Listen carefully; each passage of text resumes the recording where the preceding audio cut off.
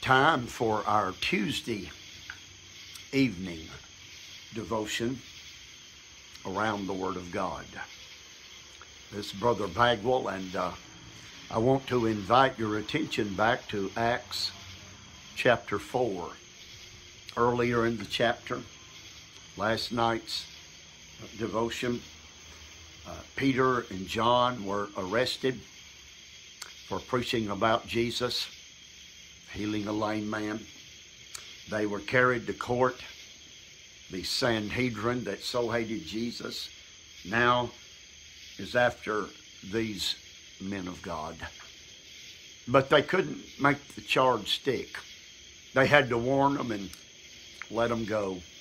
And that's where tonight's message begins. Chapter 4, verse 23. Many of you have your Bibles. And if you do not, if you trust me, I will read it, the text, to you. And being let go, Peter and John have been released from prison. Being let go, they went to their own company. They went to their own company. The noun there in Greek is idios. It means one's personal things, one's personal preferences. They went to their own company. You have to beg some people to go to church. Peter and John made a beeline. They went straight for the fellowship of believers. They went to their own company. Grandma Green taught me something years ago. Birds of a feather flock together. As soon as they were at liberty, they go to God's house to be around His children. Often when Paul traveled, first thing he will do, he'll find a gathering of believers and he'll meet with them. I mean, when he's on the way to a new field to begin a new work for Almighty God. They went to their own company. When Judas died, the Bible says he went out, he hanged himself, he committed suicide. In other words, and he went to his own place. Hell, he went to his own place, or somewhere of perdition. He went to his own place. Peter and John went to their own company. Where do you want to go? Do you enjoy church, or is it an obligation? What is your heart's desire?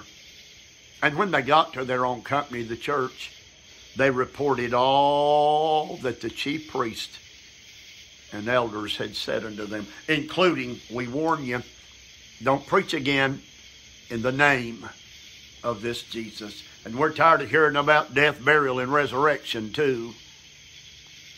The Sanhedrin thought when they crucified the Lord, they were through with His name. Hallelujah. They're just beginning to hear His name. There's some men here that are going to turn the world upside down for the Lord Jesus Christ. They told them all they had said unto them. Verse 24, when the church, when their own company, when their fellow believers heard that, they lifted up their voice to God with one accord. Let me tell you what that means. They P-R-A-Y-E-D, they prayed. The early church prayed about everything. I'm making this evening's meditation. This is a rare Tuesday night when I'm home. I'm sitting on the front porch in my rocker. This is a true evening meditation. And as I sit here, my heart, not preaching in a revival this week. It canceled because of partly the virus situation, and the pastor said, and other reasons. And he didn't give me all of the details about that. But my heart is at church. My heart is hearing that choir sing. My heart is in picking up this Bible right here and preaching, thus saith the Lord God. They went to their own company. And they told them what they had said. And when the church heard that, they lifted up their voice. They prayed, they prayed, they prayed. The disciples later will say, we want to give ourselves continually to prayer in the ministry of the Word. Jesus, a great while before day, regularly, habitually, he would rise and go up to a mountainside somewhere and spend time with his Father. He prayed, he prayed, he prayed. I heard someone say the church best marches forward on its knees, on her knees, praying.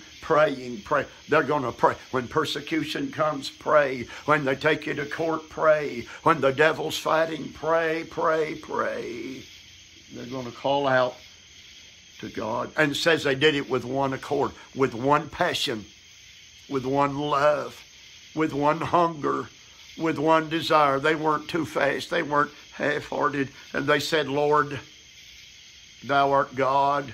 Boy, not a good way to start. Lord, thou art God. If you're going to pray, you better be talking to the right God. Lord, thou art God. The word Lord is kurios.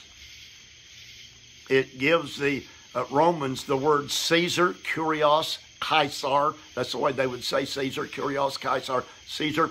And it means the one who has supremacy. The one who is an authority.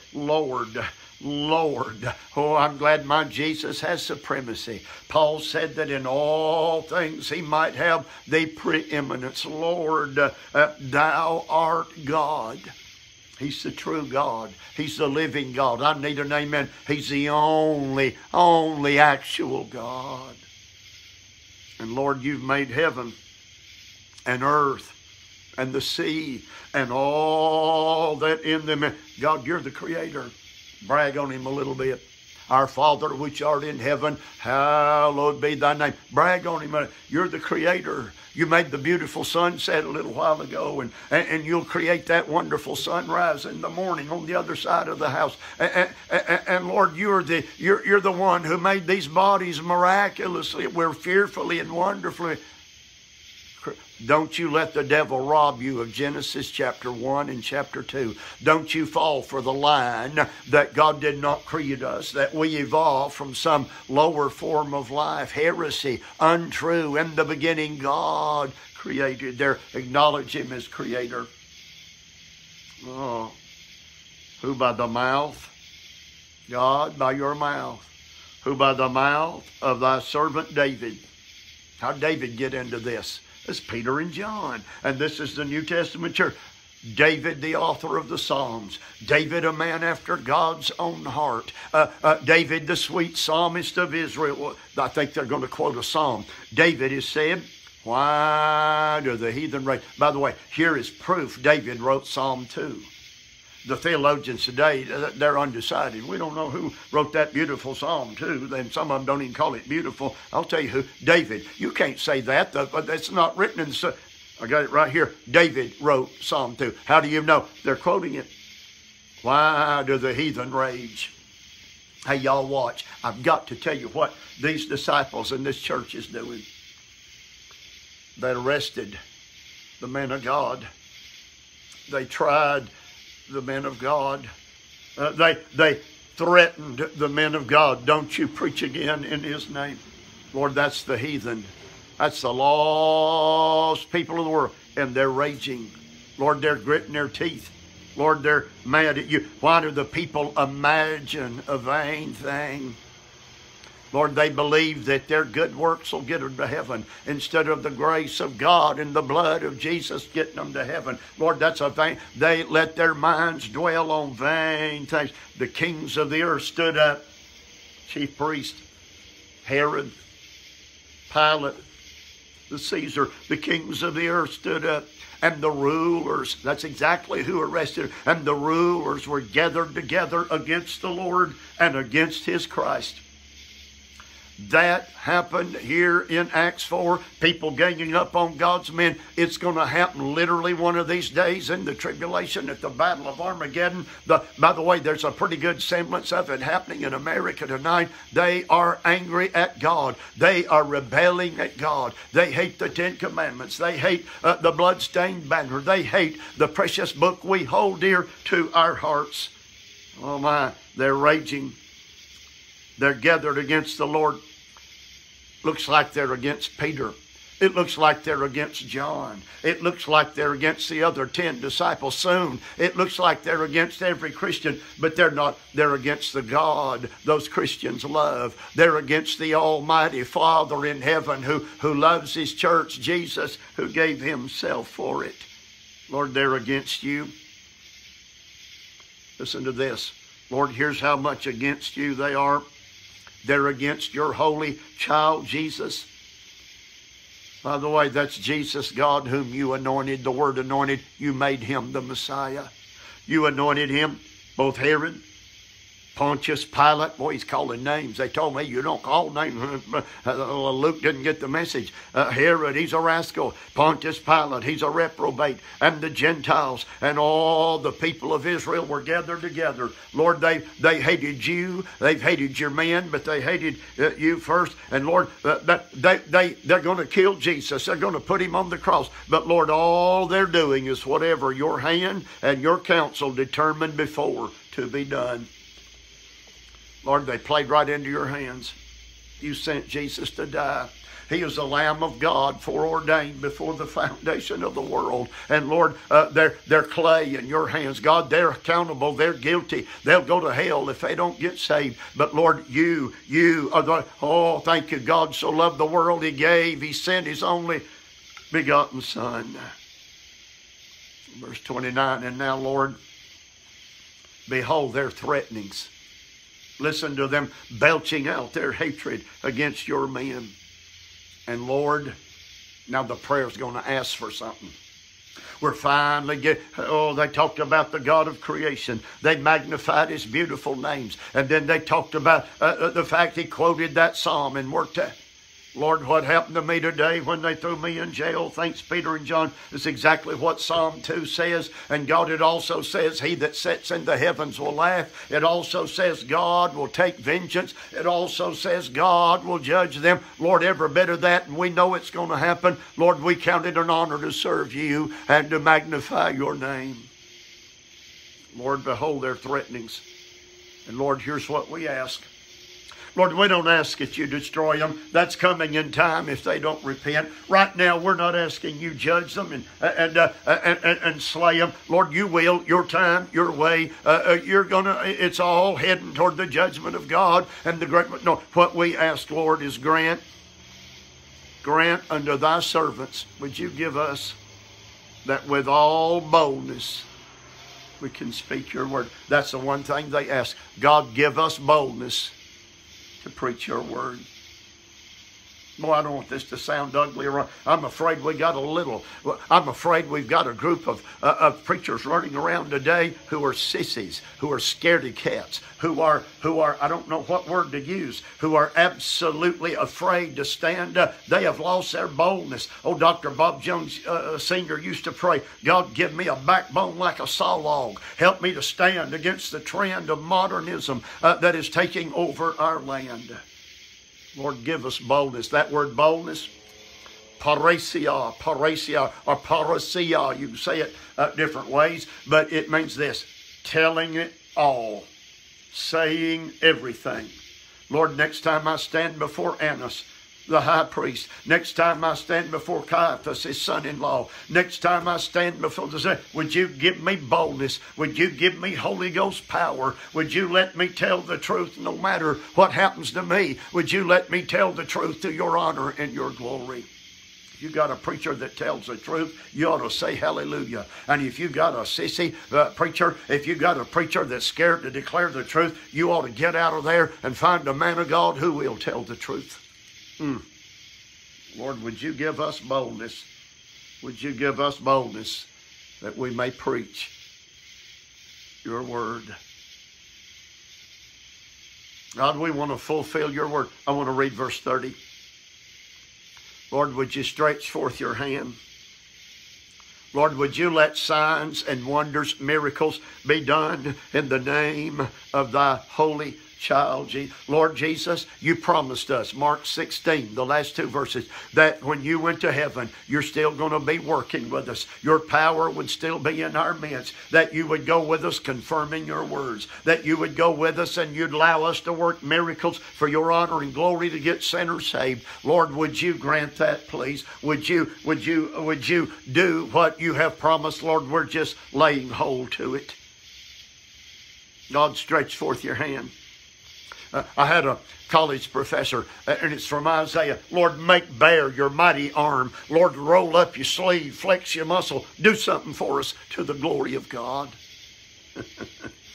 And when they had prayed, when they had asked God for boldness, when they had prayed through the eye of Scripture, when they had prayed and bragged on God as the Creator, when they had worshiped and honored His name, when they prayed, the place was shaken. The place was shaken. There where they're meeting with their own kind, their own Christ. It was shaken where they were assembled together. The church began to shake, and it began to, and they were all filled. It doesn't mean halfway or three-quarters. As I said last night, they were filled to the brim, overflow. They were filled with the Holy Ghost, and they spake. God's already answered the prayer. And they spake the word of God with boldness. They have been threatened. They could have easily been beaten, and they know it. And yet they leave saying hallelujah to God. Let's ask God for more boldness for round 2, because we're not going to quit preaching in His name. And as sure as the world, they're going to attack us again. God, give us boldness. Proverbs 28:1, the righteous are as bold as a lion, but the wicked flee when nothing is in pursuit. Talk about a prayer meeting. Talk about trusting God. Every prayer meeting doesn't have to be thank you, Lord, for the raise, though you should thank Him for it. Every prayer meeting don't have to be hallelujah, my blood pressure was normal and the blood report was good and the major test that had me worried, it came back fine, and you sure ought to pray then. They're praying when they've been put in jail. They're praying when things have gone wrong. They're praying that God would help them to stand true, not to sell out. Boy, Peter's not going to deny God this time. The Holy Ghost has empowered him. You can pray for things besides a new suit. You can pray for something besides another $100 bill. I wish some evangelists would learn that. I wish some pastors, I wish some Facebook members would learn that. Learn to pray God to give you courage. Learn to pray God to make you holy. Learn to pray God to build character. Learn to ask God to give you love and joy and peace in your heart. That's the kind of praying Paul did. Verse 32. Occasionally, Luke stops and gives us a progress report. I mentioned that last night too. We're in a different text totally. But, for example, at the end of chapter 2, and they continued in doctrine and in fellowship and in the breaking of bread and in prayers, and the Lord added to the church daily such as should be saved. And in last night, earlier in chapter 3, and there were many that believed, and there were added about 5,000. So, progress report. Well, we've got one coming up now, and it is a whole paragraph. Look at verse 32. And the multitude of them that believed. The devil said nobody's going to get saved. The devil says we're in a losing cause. The multitude of them that believed. 3,000 got saved. And then perhaps 5,000 again, or that 5,000 may mean 2 more thousand to 3 plus a 2. It's 5. There is a multitude. There are droves of people being born. The multitude of them that believed were of one heart and one soul. One heart and one soul, one mind, one will, one emotion, one desire, and neither said any of them that aught of the things which he possessed was his own. They loved each other so much in that early church, they didn't say, that's my chariot, that's my ox, that's my villa. They didn't say, that's my little biblos, my little library. They didn't call anything their own. Could I preach on that a minute? I believe in capitalism. I believe in the right to own property. That's what a lot of this rebellion's against. They're for socialism. They're for communism. I believe God has ordained that, in fact, Scripture, Book of Proverbs, talking about taking care of what you own, including your beast and including your house and including your property. I understand that, but watch. Neither said any of them all of the things they possessed were their own, but they had all things in common. Listen to this. It's not worded exactly this way in my King James, but listen to it. What's mine is yours. Anything I have and you need it, I can hear that. You don't have to knock on the door. Just go in the garage and get it. Just help yourself. If your ox is sickly and lost strength, come get my ox and plow with it. If you've got company coming and you don't have room to house them, the upper room is ready. Just go on up there and make yourself at home. I've always heard, and I believe it, faith begins in the heart. True faith in Jesus will affect your mind. It'll affect your brain. It'll affect your thinking. It'll affect your head. But eventually that faith, I need a good amen, will reach your wallet. It will reach your checkbook. It will reach your pocketbook. And you will want to give. Give. Paul said, give like he's prospered you. Oh my, he's been good to me. He's been good to you. They're giving to one another in one mind and in one accord. Verse 33, because of that generous spirit, because of that attitude of graceful gift, with great power, with dynamite, it's dunamis, with great mega dynamite, mega tonnage, with great power, gave the apostles witness of the resurrection of Jesus Christ, and great grace was upon them. Here's how I'm going to describe grace tonight. The smile of God was upon them. The goodness of God was upon them. The pleasure of God was all over them. The blessing, He opened the windows of heaven and poured out blessings they couldn't handle because they didn't. They gave and they gave and they gave and they served and they served. And then they suffered and suffered and prayed and prayed and praised and praised and worshiped and worshiped. The grace of God was all over them. Verse 34, neither was there any among them that lacked. Nobody came behind. Nobody said, well, we didn't have any supper last. Nobody lacked. Nobody lacked. This is almost beyond description. It is almost, they loved each other so much, and they loved the Lord Jesus. They knew Jesus was wealthy in heaven, walking the streets of gold. He came from the ivory palaces, but they knew full well he was rich, became poor for our sakes. Jesus became poor. Foxes have holes, the birds of the air have nests. Jesus didn't have anywhere to lay his head. They needed 2 coins. They needed 2 coins in order to pay the temple tax. Jesus didn't have it. Had to send Peter fishing to get that shekel in order to pay the temple tax. Oh my. And as far as I know, everywhere Jesus went, he walked. He was a poor man, except the time he rode the little donkey into Jerusalem. Oh, my Savior, he was poor. But yet, and they took on that heart. Jesus gave his all. We'll give our all. We don't have to be wealthy. The love of money is the root of all evil anyway. And nobody lacked. Nobody lacked. And as many as were possessors of lands or houses, they sold them. I don't know that everybody sold everything up front and they pulled a ton of money, but I think as the need developed, he's sick. He's no longer able to work as a potter. He's going to lose his home. I got some property. I'll sell it. I'll sell it and bring the money, and I'll lay it at the disciples' feet, and they can appropriate to those who have need. That's exactly what's going on here. And they sold lands and houses, and they brought the prices of the things that were sold and laid them at the apostles' feet. Oh my, a revival has broken out. Oh my, I heard an evangelist. He's in heaven now. And he was a young evangelist when he went on to glory. He said this: you can gauge a real revival. You can gauge the depth of revival by the quality of the love offering. Now, being an evangelist, I might not should have said that. I'm not after money.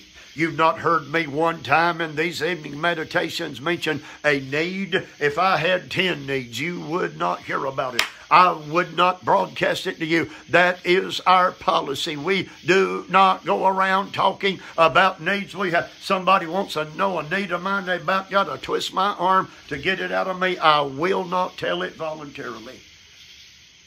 But once they found out the need, once they heard of the need, oh, they were willing to give. They were willing to share. And they'd lay it at the apostles' feet. And distribution was made to every man as he had. There's a widow over there hungry. Take her this food. There's a man over there and he's gone lame. We don't know what. Maybe he's got the palsy. Oh, would you take this to him? He's about to lose his house. Take $1,000, whatever it may be, and pay off that mortgage. Pay off that.